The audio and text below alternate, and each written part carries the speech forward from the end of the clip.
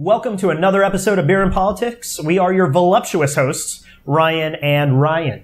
Today, we're discussing what America is doing wrong in politics today. But of course, before we do, Madam Brewmaster, what do we have on tap? Today we have Wolf Pup from Golden Road Brewing. Wolf Pup is a session IPA. This is, again, sort of a play on a style. An IPA, as you probably know, is really hoppy. It's going to have a lot of booze with it, too.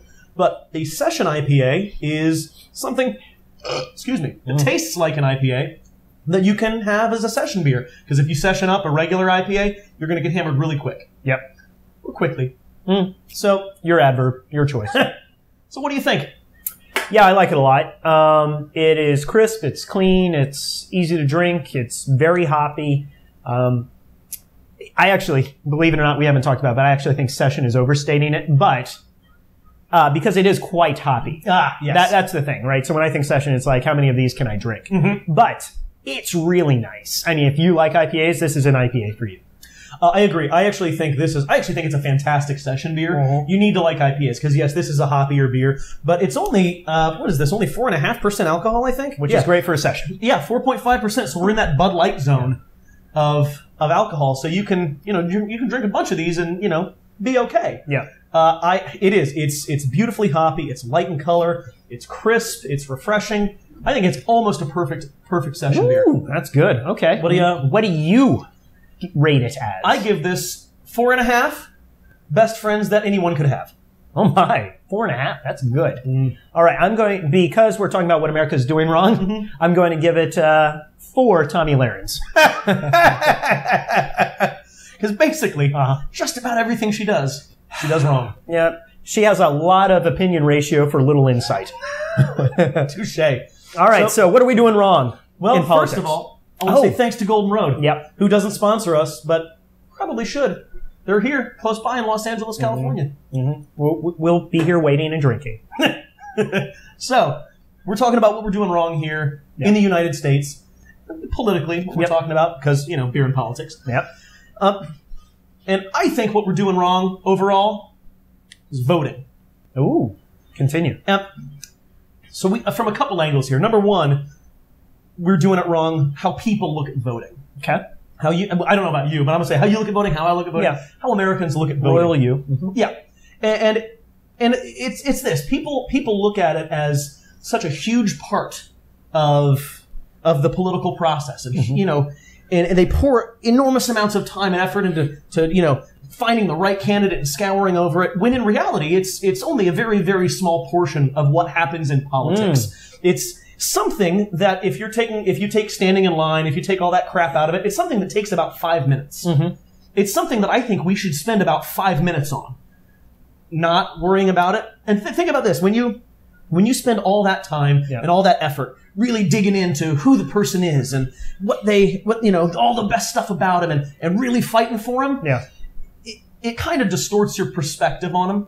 Okay. I think, and what you see is you saw it with Obama, you saw it with Bush, you definitely see it with Trump, but it's people who defend things about a person that they would never defend otherwise. And you can see it from the evangelicals who were like, oh, Trump's the most evangelical president. He's about the least evangelical. like Muslim Obama was way more evangelical than Trump.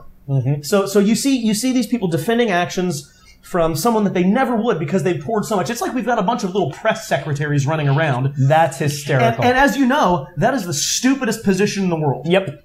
And so I think we look at that. I think we look at it entirely wrong. There's so much more than just voting. The problem is that we as Americans don't do any of that other shit. Okay. We don't. Yes. I mean, you can have people over to just discuss politics. You could watch a beautifully underfunded but over-qualitied YouTube show. You could... I can think of one. You can talk about things with your friends. You can join a political group. You can go to political meetings. You could run for political office. What? You could go to town meetings. There are so many things. There are so many parts of the political process that we completely leave off the table because we pour all of our effort and all this money into voting. Yeah. And it's such a small portion of it. And it distorts the entire process. It distorts everything about our democracy. And I think also the reason when we spend so much time in this, we see actually, this is going to lead me into my next point. Okay. The other thing that we're doing wrong with voting is actually the process that we use to vote. Okay. So I know a lot of people, especially with this last presidential election, Yep. they were like, oh my God, I'm stuck between a rock and a hard place. For sure. And they didn't want to vote for a third-party candidate because maybe they were in a swing state, or because we really spend too much time thinking about who we're voting for. Yeah. But we're actually doing it wrong because I think our system of voting and, one candidate or another, we've ingrained this two-party system. Yep. And I think the way that we vote actually more deeply ingrains this two-party system. Yep. And the thing that sucks about the two-party system here is that divisiveness and creating the other, pushing other people away, is actually good for business when it comes to politics. Sure. Think about solidifying your base. All of those people are horrible. We're the good ones. And that works for liberals. It works for conservatives. It works in every spectrum except for people who are trying to be reasonable. So it's good for business and it's bad for America. And so what I think we need to do is we need to implement ranked choice voting. Now, it can be called preferential voting. It's also called instant runoff in some cases. Yeah, labels matter. Right. And so what this is actually a system of voting. And this graphic that I'm going to throw up on the screen is courtesy of fairvote.org. Made up fake news. It's a system of voting that allows you to rank your choice of candidates. Yeah. So you've got candidate A, B, C, and you're like, I like B the best, C the second best, and A is the third. They're my third choice, right? Yeah.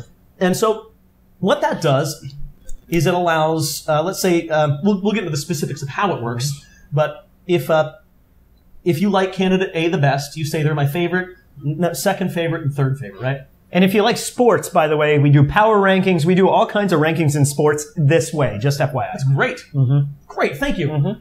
And so what that does is it actually encourages you to vote for the candidate you want. Yep. Because if you like them the best, but you're like, oh, I'm not sure they're going to make it, I'm not sure they're going to win, well, you've got a second choice. Yep. And so what happens in this instant runoff is if they analyze and whoever has the most votes, they're going to win. But they need 50% plus one. You need more than a majority.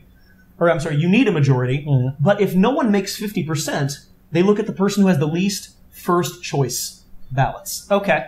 And all of those ballots, that candidate's eliminated and we go to the second choice. And they retally. Oh, wow. This is why it's called instant runoff, because it also eliminates the runoff election. There's no such thing as a runoff election. I like to think as Trump as runoff.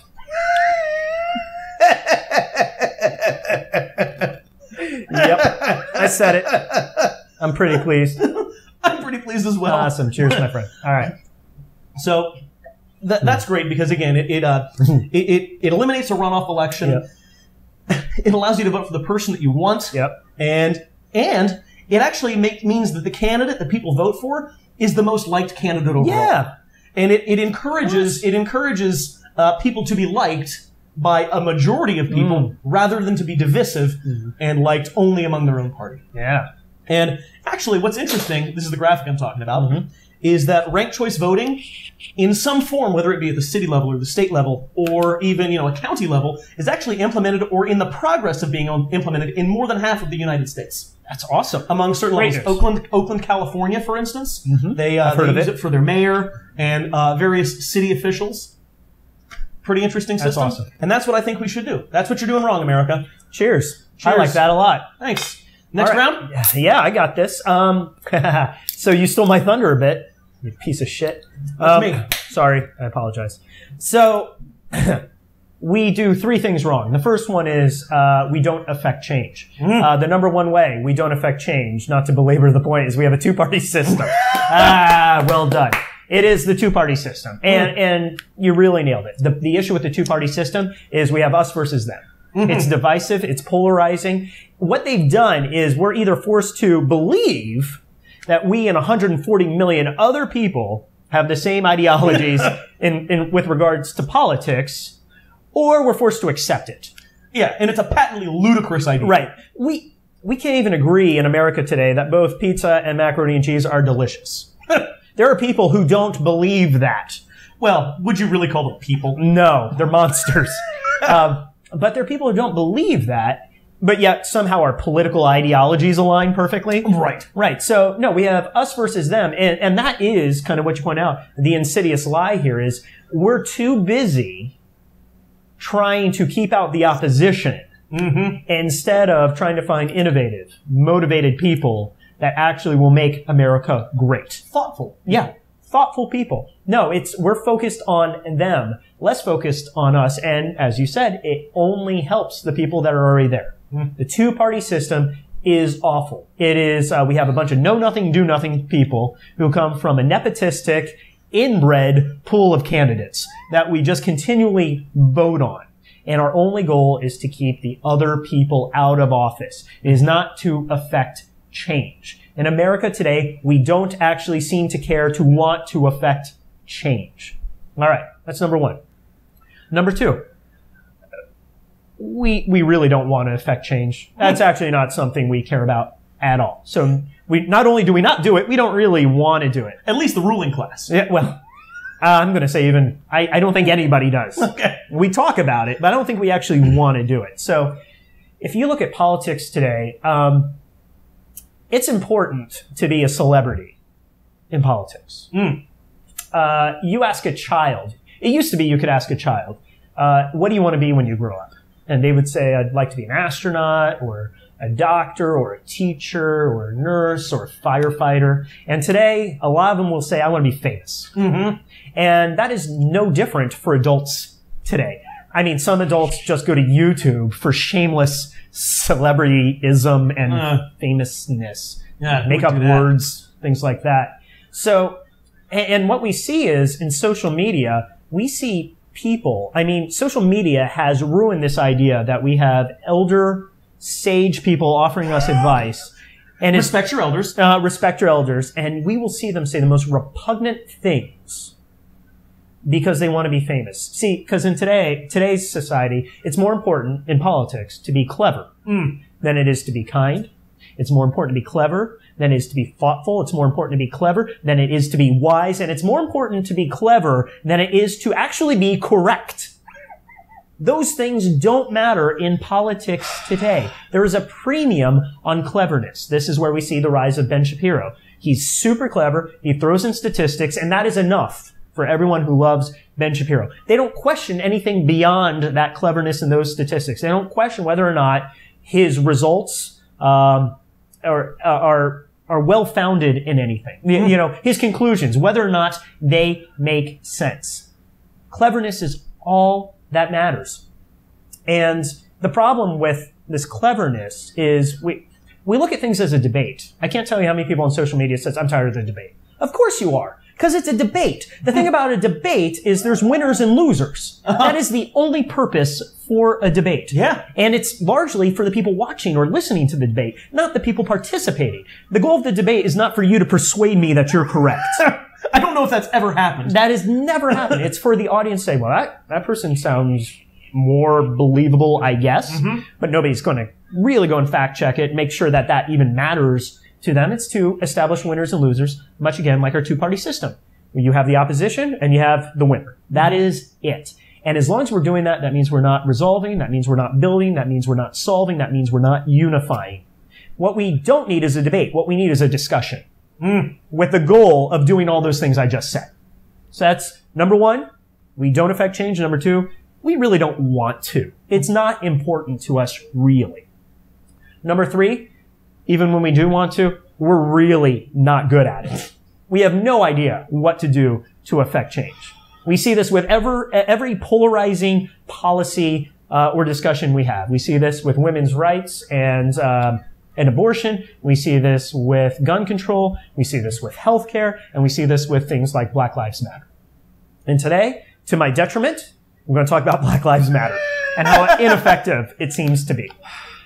Okay, so off we go. So the issue with Black Lives Matter is that if you have something like that, what you have to recognize is you need a partner, right? If you're the majority in this world, you do not need a partner. You can just make the rules. You just do what you want. Say white guys don't need anyone backing us up. That's true, right? So you need a partner. You need someone to back you in what you're saying. So the thing with Black Lives Matter, so the cornerstone of Black Lives Matter is that black people are being killed by cops. There's other stuff, certainly, it's grown, but the cornerstone, look at Colin Kaepernick, is black people being killed by cops. And the issue that they're running into is that there's plenty of people who don't see that as a problem. They don't think there's a problem. So if you want people to support you, you have to convince people there's a problem. Right. Okay. So you need to look at how do you do that? All right. So to convince somebody you have a problem, just think about your job. If you had to affect change at your job, what do you have to do? You have to tell them what the problem is. Probably have to quantify or qualify what that problem is. Maybe both. Maybe both. You have to show them the impact. That's what that is, right? You have to show them the impact of the problem. It's not that it just exists, but that it's impactful. You have to bring some sort of strategy for how you're going to resolve the problem, and you're going to have to talk about cost. You're going to have to talk about the cost to do that. Now, here's the thing. It gets really precarious when we talk about the cost of lives. Yes. We don't want to do that. But this is still a necessary thing that has to happen. So, I'm going to show you, and I hope Madam Brewmaster is ready for this, I'm going to show you what I mean about the cost of lives. Ryan, I want you to think about cancer. Okay. Okay. I want you to name 2 types of cancer. Let's start with breast cancer. Okay. And we'll move then to colon cancer. Colon cancer. Madam Brewmaster, I wrote 3 cancers, 3 types of cancer, on a piece of paper, and I ranked them in the order that I believe you would say them. Nice. And I was hoping he'd say at least 2 out of those 3. Okay. Madam Brewmaster, what's my number 1 cancer that I listed? Number 1, you wrote down breast. Oh. What's my number 2? Prostate. What's my number 3? Colon. Colon. Sup, bro? So you said 2 out of 3 of those cancers. Why do you think you picked those 2? Probably because they're the ones I've heard the most about. Exactly. Now, all cancers are important. Lots of people die from cancer. Lots of people fund cancer research. The reason you've heard about them is because of the impacts of those cancers. That's the thing. So when we talk about our money and how we apply it, we do rank people's lives. We rank them based on the impact. That's why you have heard about them. So even when we're talking about Black Lives Matter, we have to put a cost on those lives because when we're asking the government to get involved, which is what we're doing here, there's going to be a cost associated with it. That means they're going to take money from something else. Which, by the way, when the government's largely involved, it's because of people and helping people and keeping them alive and giving them resources and things like that. Right? So I want to establish that first. So now let's talk about what the cornerstone of Black Lives Matter is, which is black people being killed by cops. So first off, is it people being killed by cops? No. All right. Is it the number of black people being killed by cops? No, it's not. It is the number of black people being killed by cops as it relates to their percentage and representation in society today, in our population. Yes, population. Yep. Right? And we know this. We know that is specifically the case because if it were just the number of people being killed, we'd have White Lives Matter because white people are killed more often than black people. So let me give you the numbers. Yep. There are 1,000 people killed by cops every year, of which 500 are white people, of which 250 are black people. So if we're just strictly a count, we would have White Lives Matter. Right. But we know that's not the thing. Right. So, okay, so it's 250 black people. The issue here is that black people represent about 13% of the population. Right. And they represent 25% of those being killed by cops. All right. So remember, the first step, first thing we have to do is identify what the problem is and quantify and qualify it if we can. And thankfully, we can. So in order for Black Lives Matter to not be a thing anymore, we need to get the number of people that are being killed by cops, black people being killed by cops, down to at least their representation in our population. Right. So if they're 13% and it's about 1,000 people killed every year, we're looking at about 130 people. If it was 130 people, there'd be no discussion. Instead, it's about 250. So we have to explain 120 people. Okay? Okay. That is what we're talking about. Okay. So we've identified the problem. 120 black people being killed by cops. Or we have to prosecute however many cops equals that 120 people. Sure. That's the other thing, because we're talking about justice here. Right. So 120 people being killed by cops. What's your solution?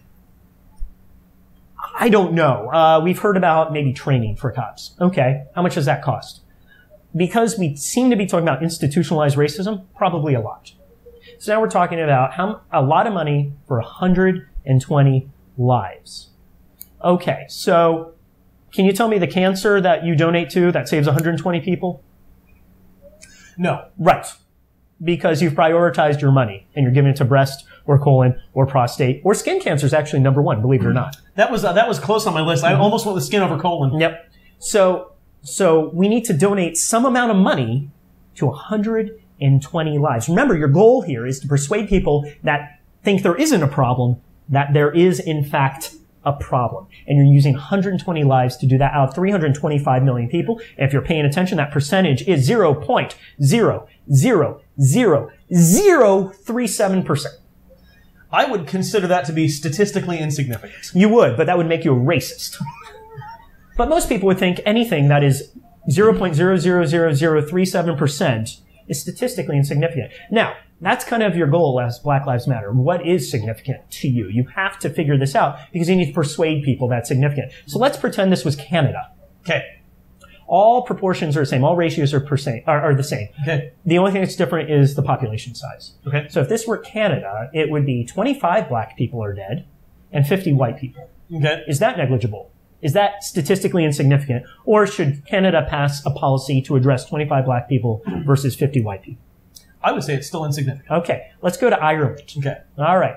Now we're talking 4 black people, Okay. 8 white people in the entire country of Ireland. Okay. Should they be passing policy to save 4 black people versus 8 white people? Still seems insignificant. Okay. Let's go right down to the bare minimum here, because remember, it's the representation in our population. So at the bare minimum, it's 1 black person and 2 white people. Sure.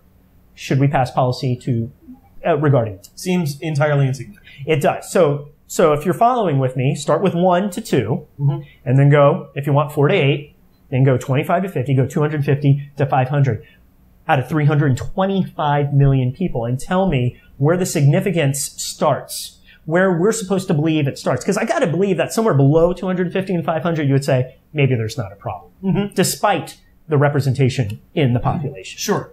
It's not, at some point, a statistical anomaly can exist. Right, exactly. So that's your trouble here, is that you're using 120 people to make your point to people who don't think there's a problem. Largely, they go 120 out of 325 million? That's nothing. I think you've proven my point. Right. Right. I think that's what you're doing here. And I'm not saying that it doesn't matter. I'm saying that your argument isn't persuasive when you use it that way. Right? So how can you be better at this? Because I'm going to jump in real quick. Okay. I think that if you watch the show, we've made it clear that we think there is some kind of a problem somewhere. Yes. Yep. There is something going on, and it's not all bunnies and roses. Yep. But, Definitely not bunnies or roses. Nope. But seriously, it's not very persuasive. Right. Remember, you're trying to affect change. We're not talking about whether or not you have a legitimate argument. We're talking about whether or not your argument will bring the support you need. Right? You have to tailor the message to the audience. You do, if you want to affect change. If you don't want to affect change, you can just keep telling us people are dying. Yeah. Okay, so how can you affect change? So one of the things that we're stuck on for whatever reason is this idea that we can only affect change by calling our representatives and protesting. That's all we do. That's all we know how to do. And vote every 4 to 8 years. And vote every 4 to 8 years. And only for the president if we can help it. Right? We don't even care about senators and stuff. So we do our research on the president. So here's the thing. If you want to affect change, I would say that there's lots of other statistics that are really important that are or more demonstrative of your problem. All right. So we could talk about incarceration rates for minorities and black people. It's huge. We're talking millions of people here. Yeah. Yeah, we're not talking about 120, all right? We're actually talking about, by the way, we haven't talked about this, but the incarceration rate of black people in the United States, there are more black men in prison than there were slaves. That's crazy. FYI. We could talk... Which actually is something that BLM talks about. Right. Yeah. So yeah, I mean, it's bigger than this, but this is the cornerstone. This is what we really talk about. I mean, we talk about police brutality, but give me the statistics on police brutality. And the only statistics we really get thrown in our face is people dying. Mm-hmm. All right. So we're talking about incarceration rates. We talk about poverty. We did this in one of our other videos. If you're born black, you're born into a household, generally speaking, making about 70% less than a white household. Yeah, that's by design by white people, right? Remember, you had black people spent 14 generations in slavery or in Jim Crow era and have only been out of that for 3 generations. That's important to note. Mm-hmm. It's persuasive to reasonable people. All right. 120 people out of 325 just isn't persuasive to even reasonable people as a number. All right. It tugs at the emotional heartstrings, Yep. but that's... But as a number on its own, it's not. But millions of people in poverty, millions of people being incarcerated, millions of people who have lower paying jobs, millions of people who have less wealth, millions of people who are in substandard housing, comparatively speaking, is persuasive. And this really is a poverty issue, in my opinion. Poverty affects disproportionately minorities and black people. And it's by design. And we can talk about it. How can we fix that problem? Because here's the deal. You fix that problem. If you fix poverty, you're going to fix income, which will fix wealth, which will purchase you a house. And having a better house means you're in a better neighborhood with better education, which means we're changing the scenarios in which you're interacting with police officers. Yeah. So if you don't want to be killed by police officers, we really need to talk about the scenarios in which you're interacting with them. All right. So take a look at this. Man killed in New York. Okay. Choked to death by a cop. What was he doing before he was choked to death? He was selling cigarettes. He was selling illegal cigarettes. Because he's not a vendor. Correct. Yeah. Illegal cigarettes. By the way, he could sell a gun.